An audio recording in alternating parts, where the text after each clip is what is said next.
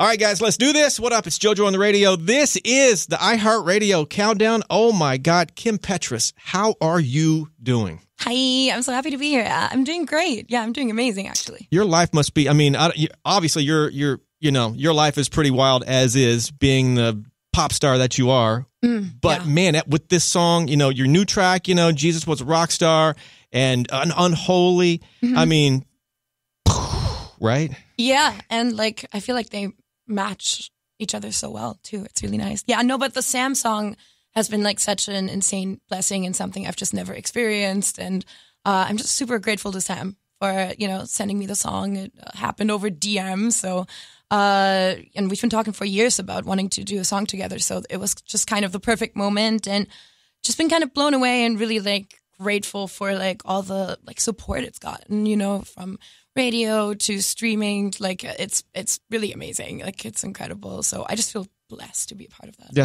I was telling Kim off air that I walked into I'm not typically in the music meetings, but I kind of stumbled into a music meeting, and there was this chart and graph on a wall with all these songs and numbers and whatnot. And I noticed the song at the top, whatever I don't know what it was measuring, numbers of something. yeah. But the song at the top was way ahead of everybody else, and I was like, which one is that? It's Unholy.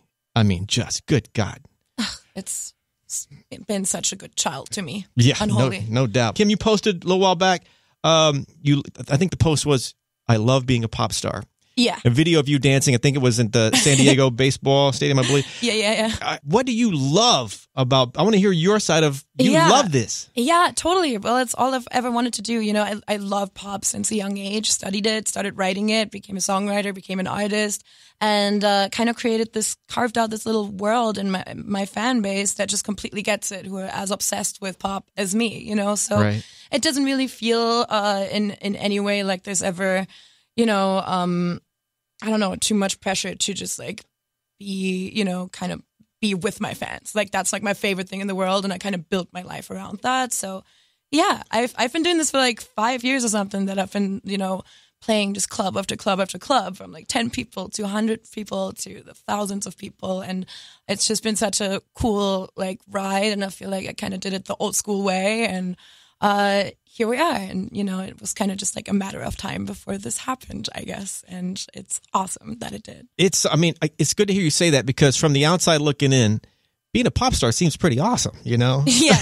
What's the hate, right? By the way, okay, that sound you just did. Yeah. Me and a huge fan of yours, this guy right there. Yes. We were talking I'm about obsessed with you, by the way. Everybody loves Ronnie. Everybody. That sound you just made, where did it come from, and what percentage of songs do you say that in?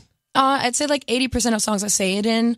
It really just randomly happened. I wanted my JR, I wanted a 2000s tag, and I don't know. I usually on stage I just go to be hype. I go woo woo woo, and then one time I just put an A behind it, and the genius of that started, and it will never leave, and it's here forever, and all my fans have the craziest woo-ah merch and scream every woo-ah. So isn't that not? The things people have meetings on branding and marketing, and that probably happened by accident, right? Yeah, no, for sure. Yeah, it just was my little hype thing I would do to get people to jump at shows, and then and also I guess Mario in Super Mario kind of makes that sound a little bit if you do a certain combo.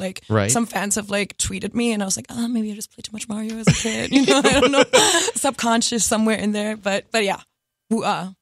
It's all I think the best things happen completely by accident. Okay, Slut Pop came out earlier this year, Feb of 22, obviously. Sure did. Things went nuts with this thing. Before I move on to new music and everything else, what do people need to know about, this EP?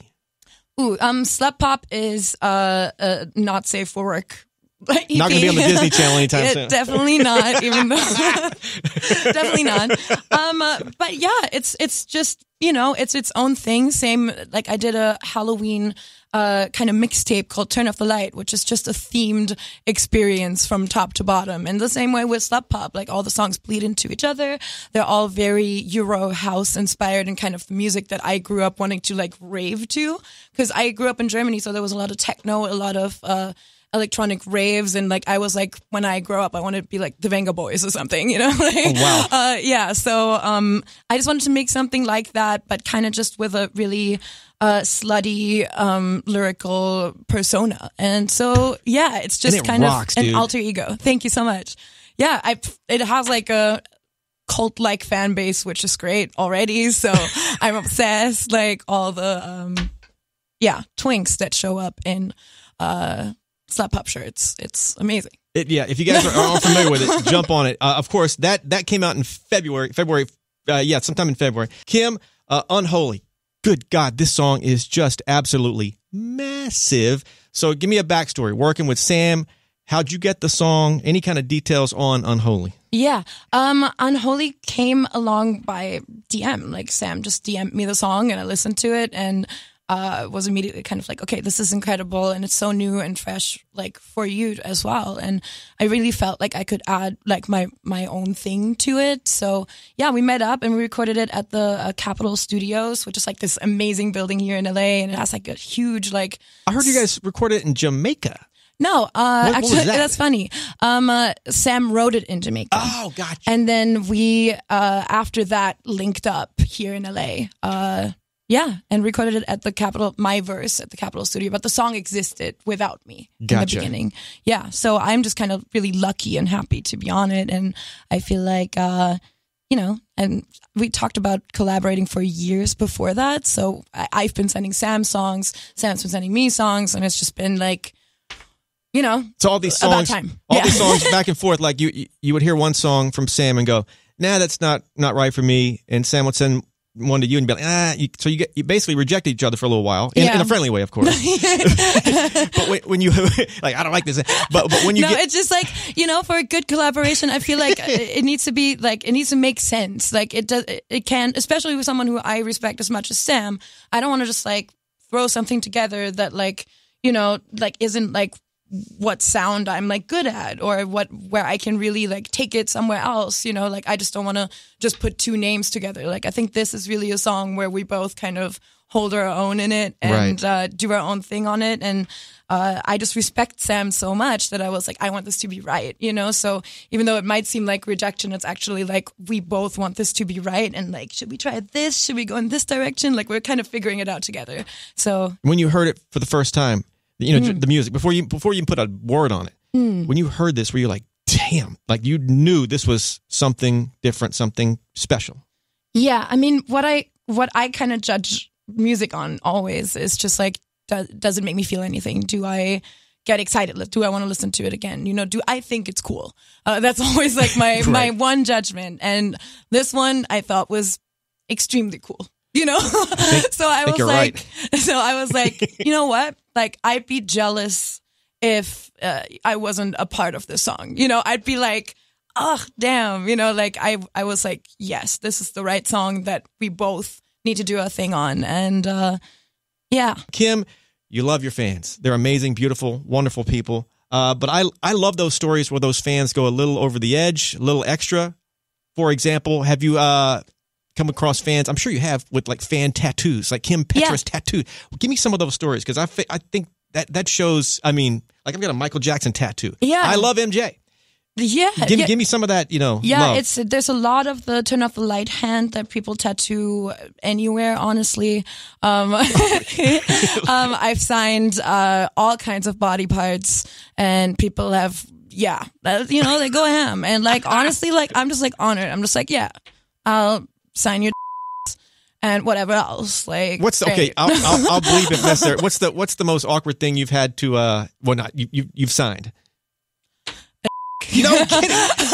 Now, do they end up getting the tat? Because sometimes an autograph turns into a tat. Or? I'm unsure. I feel like I might have blocked that person. God, oh my! I can imagine that awkward moment where this person's like, "Hey, do you mind?" And you're like, and sure enough, I mean, you know what? Were they more shocked than you, or you more shocked than them? I was like, at any moment now that's going to happen. Like, I've been a club, like, before I, like, really took off and stuff. Like, I was really kind of a club kid in New York, and there's insane things happen. Right. So I feel like I kind of come from like a little rowdy world and like the PC music scene and like warehouse raves and things like that, and I think it was just part of like, or it is just part of kind of being like, part of like a fun party culture. I so want to follow up if that person that got the autograph down there. I know, me too. I want to know. was it a tattoo? Yeah, I want to see. Don't post it, but I just want to hear an update. Did you turn that into a tat? And that must have been painful if so. We need to know. We gotta know. With this, new music and whatnot, everything happening so quick. Are we? Maybe it's too early, or maybe it's just right. Tour talks. Yeah. How's that going, or is it going? Never too early. Never. Definitely next year. I'm really excited. I'm doing a couple jingle balls in December, which I'm super stoked about. Nice. Can't wait. And then I think like next year, soonish tour, because like it's like honestly like all that I want to do, and I'm like at a point right now where I've just been like kind of flying around finishing songs and. Just came from Sweden and wrote songs there. And like Sweden, there's just so many amazing pop songs that come from there. So I'm just really stoked, and I feel like I got like a new lesson in songwriting. And I have like all my singles ready. But there's still songs that I'm kind of like following up to completely finish. But yeah, the beginning of next year, I'm just going to drop a lot of music because I have just too much at this point, and I got to get touring. I got to wrap up my album. It's kind of like hard to make me make music. Like 500 songs, you got to pick 15, Yeah. Do you love, obviously you love performing, yes. Clearly. Do you love road life, tour life? Mm-hmm. Yeah, I really, really like it. I feel like my team is kind of my family over the years. They're with me just all the time, and we just have so much fun. Seeing different places, trying different restaurants, and then seeing the fans every night. And even though it's kind of like, there's days where I literally like can't speak and need to just vocal rest, and I have this little app where I just like make my phone say it for me, which is, it's awkward, but it like, I love just being, and I'm kind of obsessed with just being like on 100% every show and making sure that I know how to rest my voice and all of that. Okay, it's a fun thing for me. Random question. Okay, when you and I'll wrap that. We'll go to break after this. But do you have a lozenge that you use like on? Because for example, your voice is hoarse. Yeah. Do you have a lozenge that because Avril Lavigne came through, I don't know, a month, 2 ago, whatever, and she gave me these honey lozenges. Are they called like pastilles? Right? I got them right here. Actually. This is the one. This is what she gave me. Oh my God, amazing! And she said try these, and it's not an endorsement. I'll get it done. But it changed my life because she says, Jojo, do you get hoarse when you're on the radio? And I'm like, well, yeah, sometimes. And she just whipped these things out of her bag, and it's like magic, So do you have something along those? What's your thing? I vocal rest. I mean, there is like this thing called something pastilles. It's like in a little gold box. It's like what kind of everyone does. There is throat coat tea.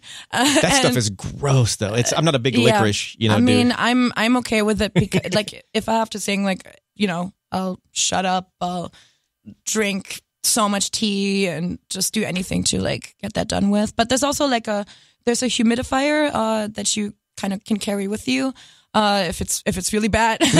And definitely like humidify the room and things like that. Yeah, man, that's how you do it when you're serious business, man. For sure. You talked about new music. Give me everything about. I'm sure some things are top secret-ish or whatever. What can you say about the new music aside from the single, which we'll get to? Is there like a crazy, like you said, like 100 songs recorded? I'm putting words in your mouth. Yes. And you get they're all. Is the album pretty much done basically?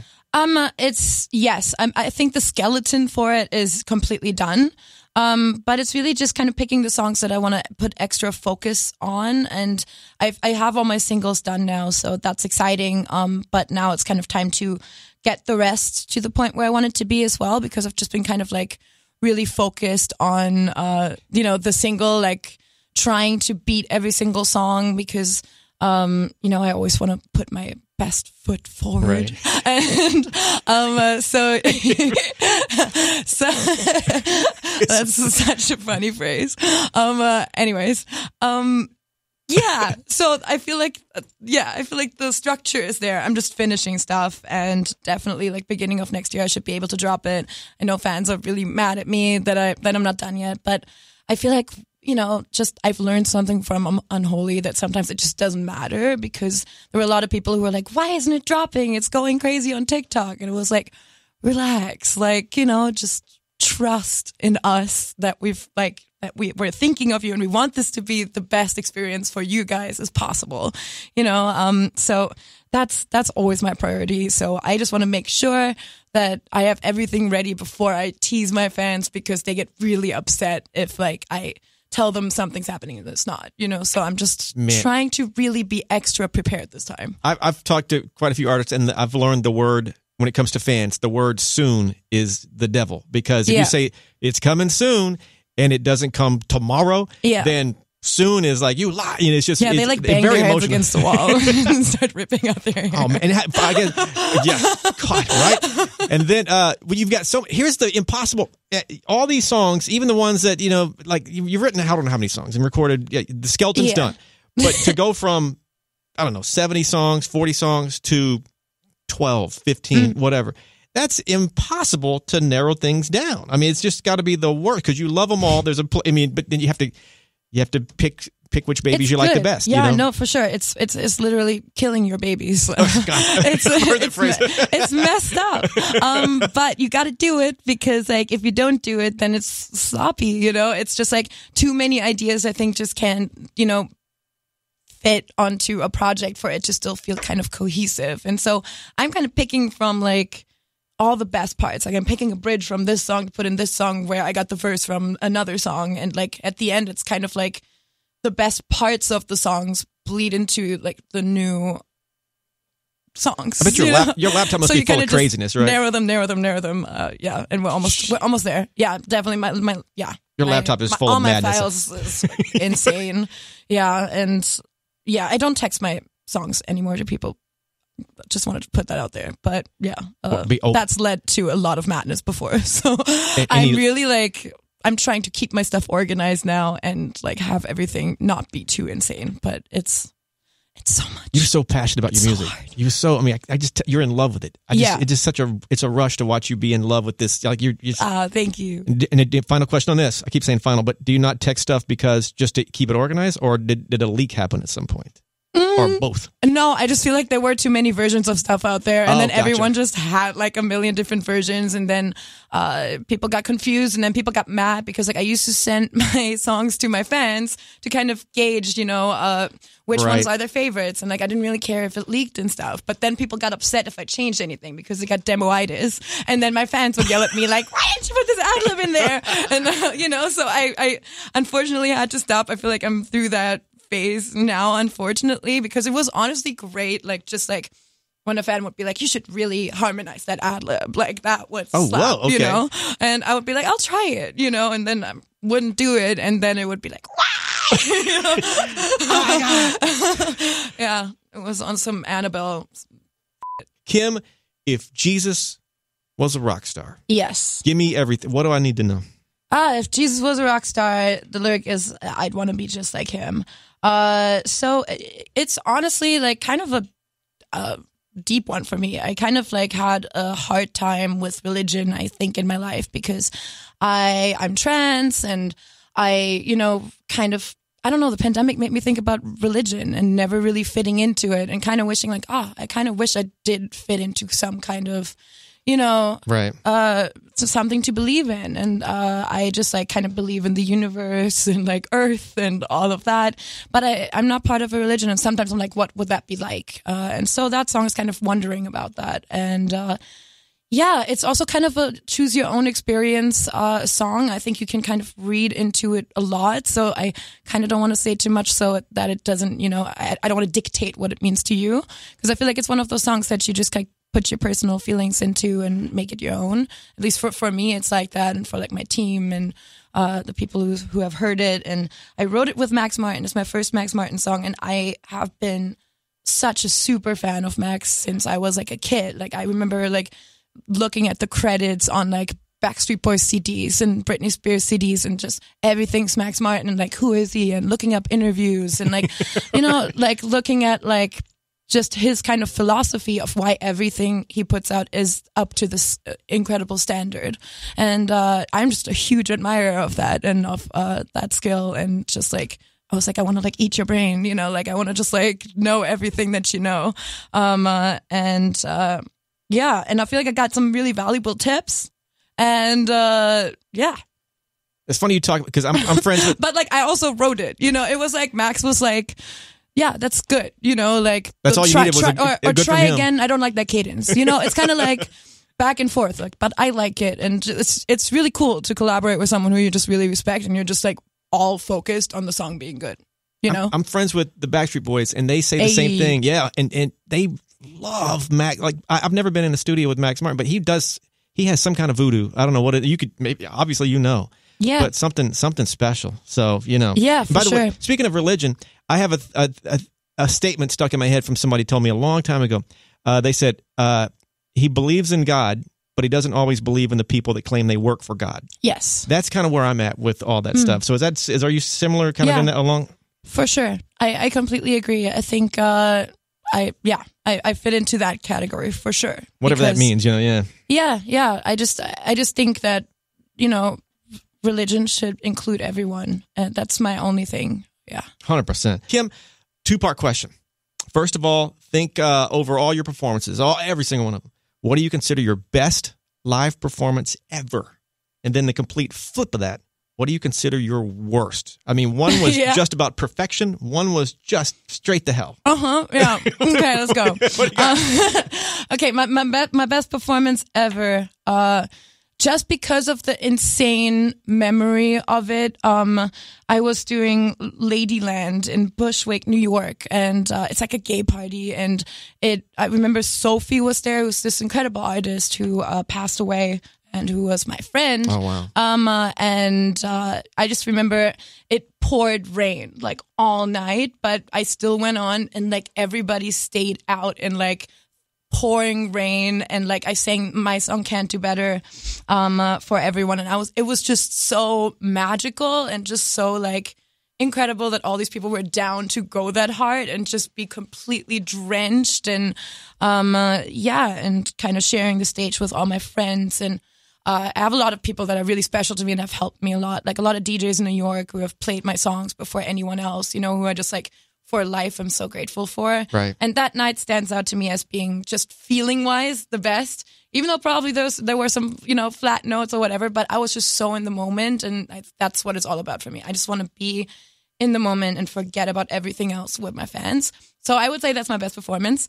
And my worst one was at the YouTube Streamy Awards. Oh, God. But like, it's not their fault, you know, so I feel like I can say it. It's just like I was flying around. My voice was gone. I had like a steroid shot. It like made me like aggressive and like mad at myself. Oh, and God. It was so bad. Like it was just really bad. And the whole, like my whole performance there was just like cursed. And I just like remember crying after. And yeah, like they were like supposed to be like little, like I was performing Icy, and there was supposed to be like icicles and ice mountains behind me. And my creative director at the time brought like these tiny, tiny, tiny ice mountains, and it looked so bad. And I just looked giant next to them, and it was just like, ugh. You're pissed off even before you got on stage? Yeah, no, I still cringe really bad. I wake up in the middle of the night thinking of those little icebergs. Somebody delete that video wherever it's at. God. All right, Kim Petras. No, it's okay. It's my fault. I didn't show up for y'all YouTube Streaming Awards. Sorry. Oh, God. But you can laugh about it now, thank God. That's so, you know, I for some reason I ask this question quite a bit, and the disaster stories is always the one we laugh about the most, because it's just, you know, at the time you're like, oh, this is the worst, but now it's like, man, that was a moment, you know. Yeah, for sure. It's I laugh about every bad moment. I love all the bad stuff that needs to happen to make something good. Amen. Kim, you said I don't know when you said this. You said moving to LA. This countdown we're at national countdown. We're everywhere, all over the place. Yeah. But I hear people say, you know, I'm based in LA. You are too. Yes. I hear people say so many terrible things about LA. I want, you know, and you said moving to LA was one of the best decisions you ever made. Talk about what's good about Los Angeles and why people need to come see us. Yeah, totally. Not too many people because not enough traffic, but you know. Yeah, no, please, no. The traffic is so bad. It's a magical place with really magical people, and I think once I moved here, I really started finding people who I felt like, you know, I kind of like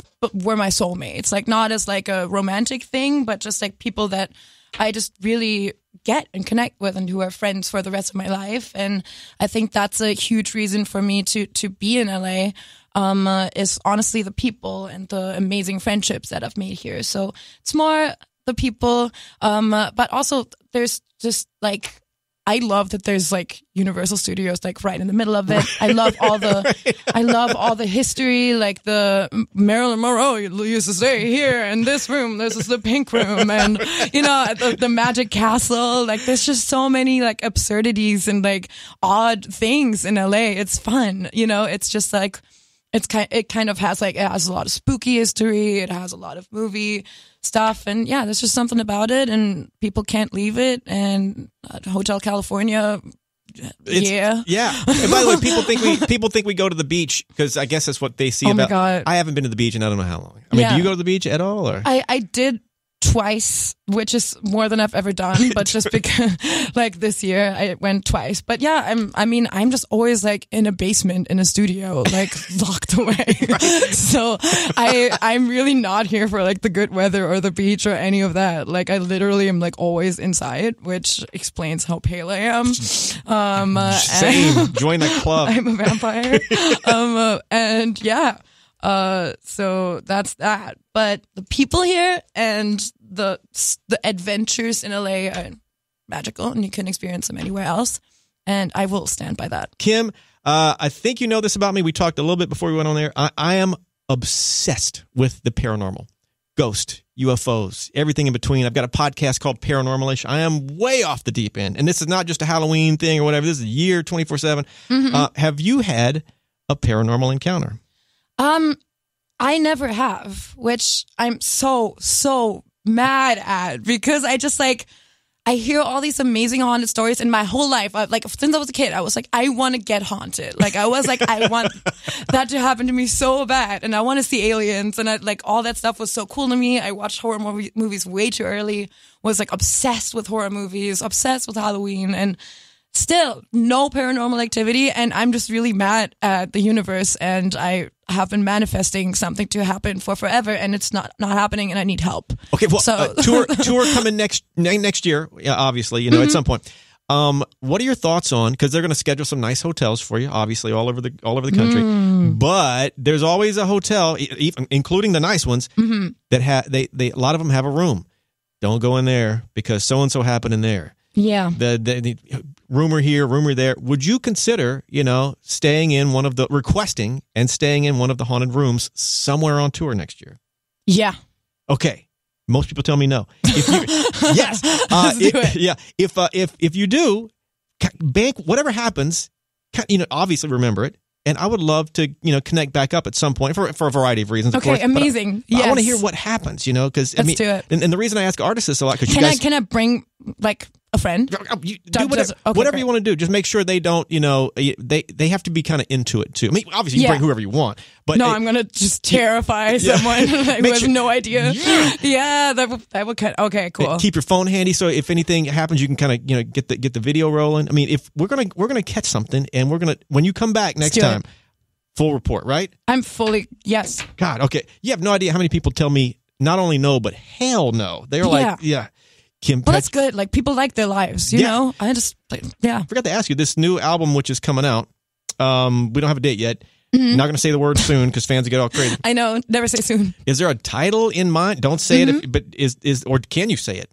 Probably not. No. Yes. No. Yes. I'm getting 3 no's and 1 yes. So I'm gonna stick with no for now. But it's 3 words, and they're cool words. I can say that much. No, but it's like, it's just kind of, you know, it's definitely like extravagant. It's not a boring title. It's definitely like says a lot about the entire album, and I think it's a really cool overarching theme that like I don't know if people expect it from me, but it's definitely music that doesn't sound like anything I've made. So that's really exciting. And I just like, I'm super stoked to show people kind of more of myself this time. I mean, I just signed to Republic Records now, and it's it's kind of go time with Republic, and they kind of have given me all the time that I needed to make all the music that I wanted to make with all the people that I wanted to work with. And yeah, so it's really like the pressure's on. It's a debut, my debut album with Republic, and I just want to do it right. And I'm really grateful for the entire team at Republic for making it happen. And yeah, let's do that. Hey, let's do this. When you sign the contract for Republic, that's kind of a big moment. Who, like, just curious, just the simple notes. Who was in the room? Were you in a conference room? Was it an actual pen? Was it a digital signing? Was it champagne? Yeah, no, it wasn't. It was me and my creative director and my hairdresser, and I just kind of casually. That was it. Yeah, it was just like, let's print it out. You need to sign this. The thing is, like, the deal had been like for years before that. Like, I've been talking to Republic, like, just they were checking in every now and then, like, are you ready? Do you want to sign to someone? And I was like, I really enjoy being independent, and I was kind of just starting to play these like big venues and like selling out stuff, and I was like, I don't know if this is the right moment or where I like need it, because when I come into Republic, I want to be a priority. I don't want to be like one of those artists that you just like sign and then like, well, go your own way, but now you also can't release those things that you're passionate about because there's pressure on everything you ever release. So it's definitely like a tricky thing, because I loved putting out Halloween music, which is something that people aren't like, yeah, this is going to be a huge success, and like slut pop, like no one's going to be like, yeah, this is your first, and they still let me put that out, but with no expectations. And I was just like, just let me put out things I love, right now. But now it's kind of time to, drop this music and really be serious about it. And yeah. Well, congrats. Give a real debut. Yeah, congrats on everything you just said. Debuter. You know what? Whatever. Whatever you just said. Yes. And debutante, debuter, girl. Debutante. My next single. That's definitely not. Please tell me that's not the album title. No. Ew. Ew.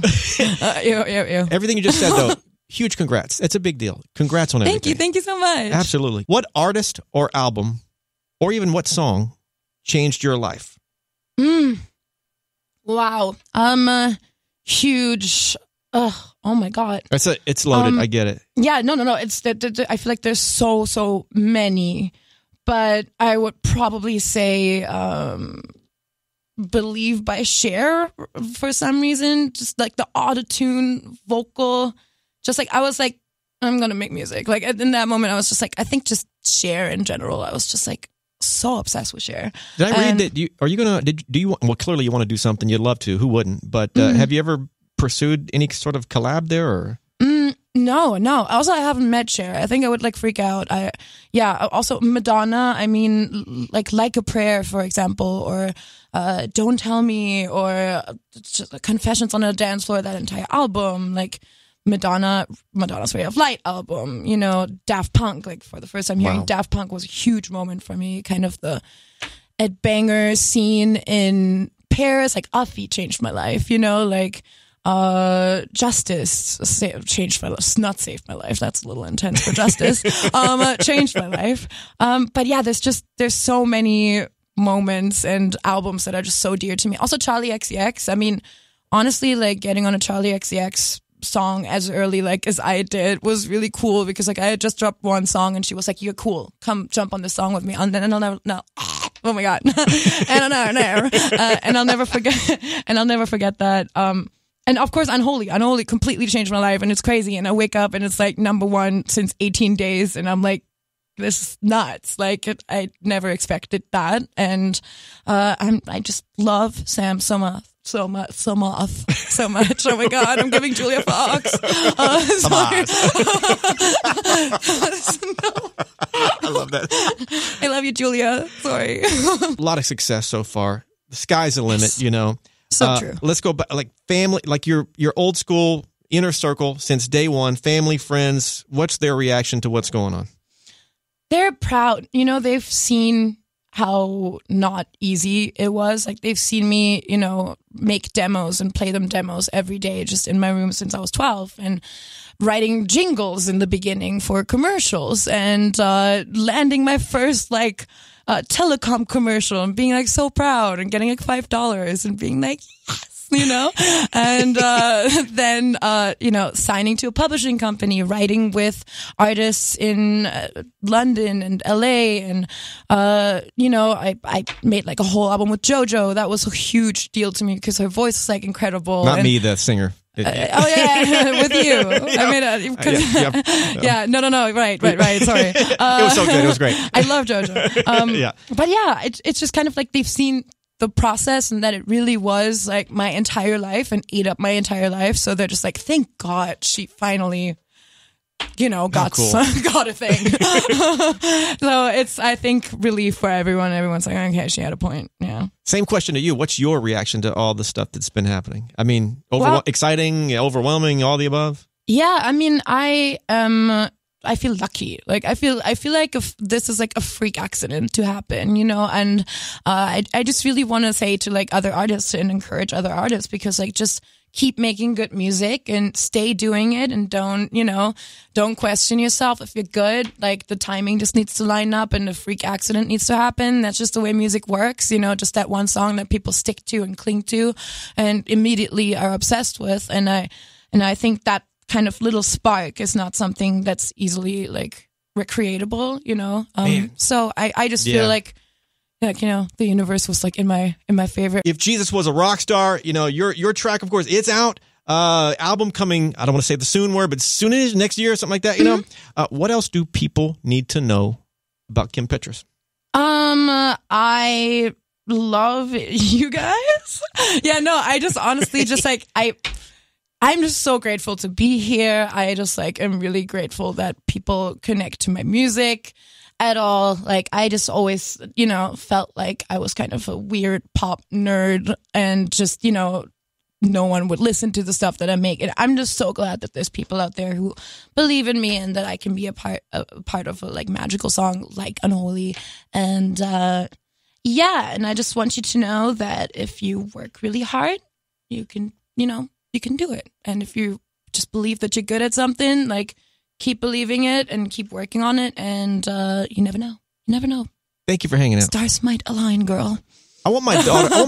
My daughter's 14, and she's doing kind of what you did, like writing songs and notes. And Dad, listen to this. Aww. And I'm gonna take what you said. Just keep encouraging. I guess it's just the thing, right? Keep going, right? Yeah, for sure. Definitely. I definitely encourage everyone to just follow their passion and their dream. It's such a magical thing to have a dream in life. It's not everyone's that lucky either. Some people don't know what they want to do.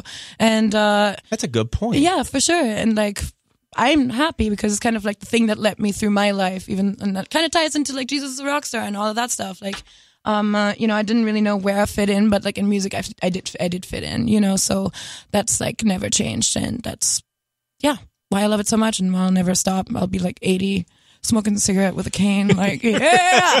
So it's gonna be awesome.